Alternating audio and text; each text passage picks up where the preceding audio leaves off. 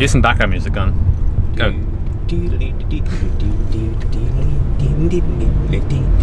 It's pretty good. Hello guys, it's Jimmy here. Slightly more awake now than when I first did this take. And welcome back to a real life video. We're out here, outside the shed. We've been freed, finally. Don't get me wrong, I like shed-based living, but I also like not being in lockdown for like 4 months, which everyone has been. But it's nice to get out now and finally be doing some things in the real world. And today is a very exciting thing we're going to be doing because it's Skyline Day, baby. Because this thing is heavy, man. I'm not used to holding this camera. It hurts my arm. I used to do some like arm workouts with my left hand. Masturbation. So a bit of backstory as to what's happening today. About a year ago, a fella named Maz from HKS messaged me on Twitter.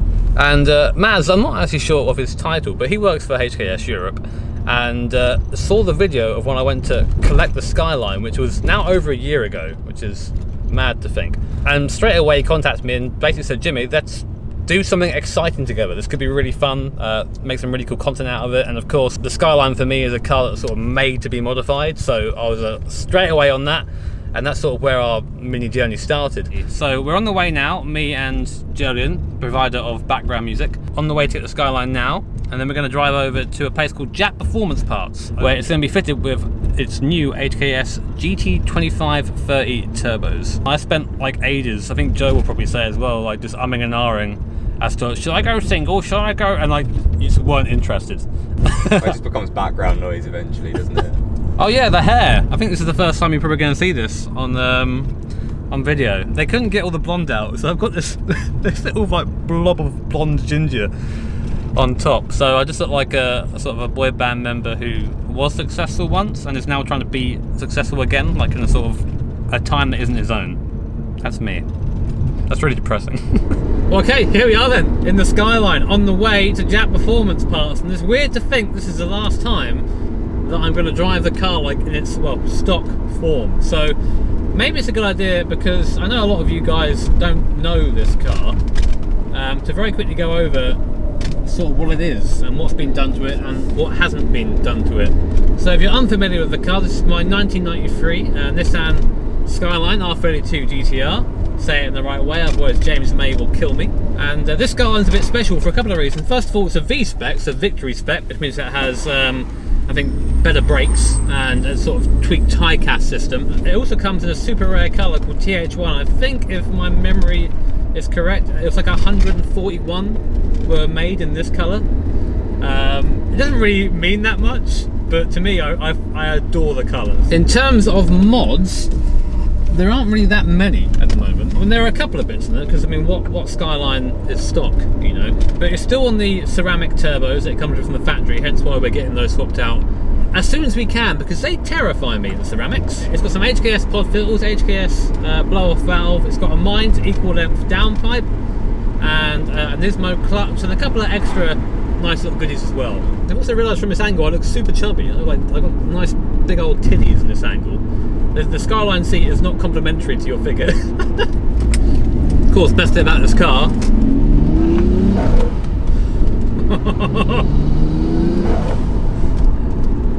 Oh, that's what I'm talking about, man. I could do that all day and just not get bored. It's so amazing. So as you can probably tell, I am really excited for this. Like, genuinely excited, because not only is it sort of living out that boyhood dream of having like a fucking R32 Skyline, that's amazing as it is, but then getting to work with HKS, someone, you know, a brand that I've been familiar with since I was a kid. I've always just like associated them with like performance and just fucking cool liveries. So to be like connected with those guys and getting HKS parts for this car and getting it done properly, yeah, it's one of those pinch me moments. And I'm really glad to be taking you guys with me. It's going to be great.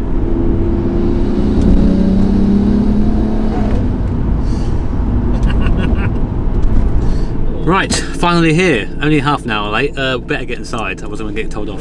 So Maz here has all the nice parts in his boot, apparently. So we're gonna go have a look in this little treasure trove. This will probably be about half of everything that will be going onto your car over the next few months or so. Oh, look at that! Little Excuse the shopping bag. And Sainsbury's. And Sainsbury's shopping bag. So we'll talk about it in detail. But your new turbos, some of your engine components, your intake stuff. A little indicator of what's to come. Do you ever just like get nervous of all that stuff just in the back of your car? I used to. Yeah. I mean, I don't do this kind of thing often. I mean, not everybody gets the personalised bring your parts to your garage for you experience. But I think he doesn't trust me, so he's bringing them here to make sure they get here and make sure I use them. That's what it is. So one of the awesome things about Chat Performance, they have like this kind of used parts shop as part of the shop, and like it's set out to sort of look like how it would like in a Japanese parts shop. So let me show you what I mean. It's just like a treasure trove of parts. I mean, these guys mainly deal with Imprezas, GTRs and Evos, so there's a lot of stuff like that in there. Some HKS bits in there as well. You could spend a whole day in here and just not get bored. There's the callovers and stuff like that, and of course if you're watching from abroad, these places don't really exist that much in the UK, so it's just really cool to kind of get and see this place, which is so specialised, you know. It's a bit of a weeb dream for me. So something you notice as you sort of come into the shop here is this is an Impreza, but as you can probably tell, it's not really a stock Impreza. So let's tell us about it. It's amazing. What is it? Well, it's probably similar to what we do here. We like doing unusual things and putting the wrong engines in the right cars. Yeah. So this started off as a Type R two-door Impreza, which came in from Japan. And I remember 10 years ago we had it sitting on the forecourt, and a Skyline turned up with this engine. We thought, hold on, this is a good idea. So we started the project, and now it's become our demo car, our drift car. We've competed all over the world. It's been to like places like Dubai, Russia, all over Europe. So it's been a lot of fun. So it has a RB25 engine with the 26 internals. It's making about 550 horse. It has a 350Z gearbox, GTR rear end, and custom extra ultra wide body on it. And Sarge is very kindly said I could take it home later on, so thank you for that. I appreciate it, but definitely got to get out of this at some point. It's mad. The keys are hidden, like.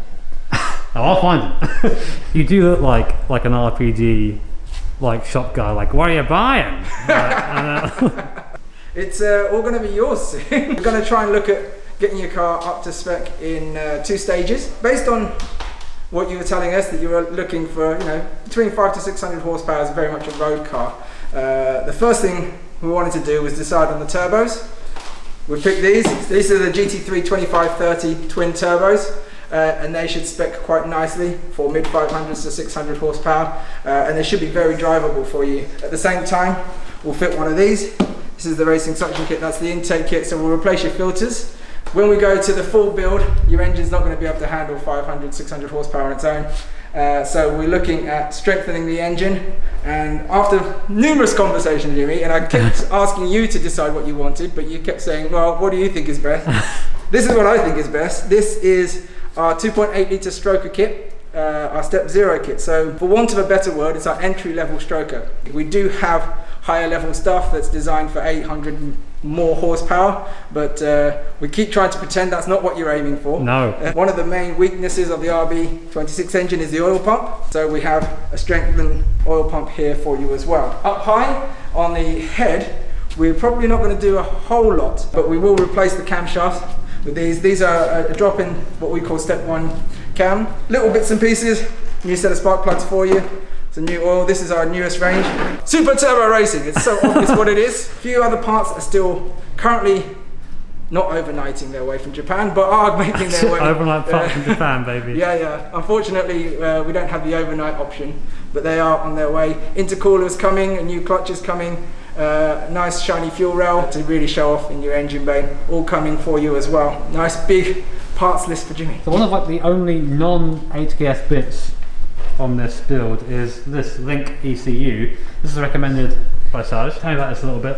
So the Link ECU will allow us to completely replace the existing ECU in the car, and then we can run the turbos, we can do whatever we like, fueling, air, so on with the car. We've got some extra sensors with this, so we get rid of the lambdas in the car, the CAN lambda. We're fitting a couple of extra sensors, fuel pressure, oil pressure. Now the great thing with this is, if there's ever any issues with the car, the ECU can shut down the engine. So if it ever drops in pressure, it can save the engine, because a couple of seconds and that's it, it's all gone. And as Matt said, you don't want to be seeing these again. No, definitely not. All these bits, all well and good them being here, what's the process? How are we going to go about doing this? Because we sort of thought about doing it in one hit and then thought, no, we're going to do it a bit of a different way. Well, it'd be great if we could just chuck it all in there, but it's a big old job. So we divided the job into two really, so that our first step will be to get the first stage of power. We'll go with the turbos, the intake pipes and remapping with all the standard setup, and that will hopefully give us around 400 horse. But from our point of view, sort of building this car, the first thing we want to do is make sure it's all in good condition, it's healthy. Yeah. So we'll run a check on the engine, make sure the cylinders are all good, and then we can go from there. So what do you reckon then, top end? If we were to say for this, I won't say stage 2, but for the second step, that sounds better, doesn't it? Peak power, I'm hoping that we could get to 600 horsepower. It probably wouldn't be best to always have it at 600, so maybe using the boost controller, we can turn it up and down, and you can have about 3 presets. So maybe we'll have a 500 horsepower all the time spec, 550 for when you're feeling a little bit adventurous, and then 600 for those super special times. That would be the hope. I think we can reach it with this specification. The 2530s will be probably pushing it towards their peak end. I think you'll be able to enjoy it, whether it's at 5 or 600 horsepower. Those are the plans for the Skyline then.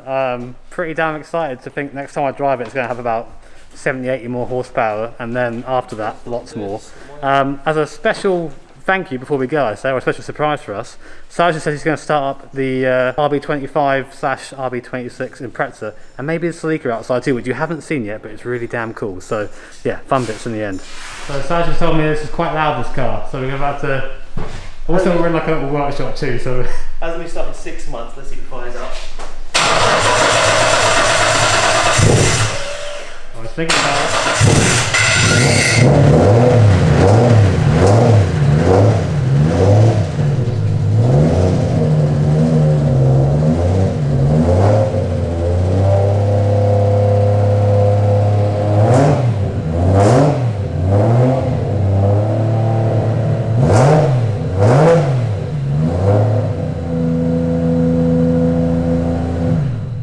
How amazing is that? Awesome, man, that's fantastic. So that's the first time you started in 6 months, you say? Yeah, first time in 6 months. Poor thing sits here, is looking pretty. Let's show you something even louder. So you guys haven't seen this yet, but this is the Celica that's been hiding outside, and you think, oh, Celica, really? This is a special one, trust me. Oh, you got one of the old school keys? Yeah, snap-on screwdriver key. There you go, look at that. The old cooler out front as well, I love that. That's got Beams 3SG in it. Beams engine, looking at you, Alexi. Right,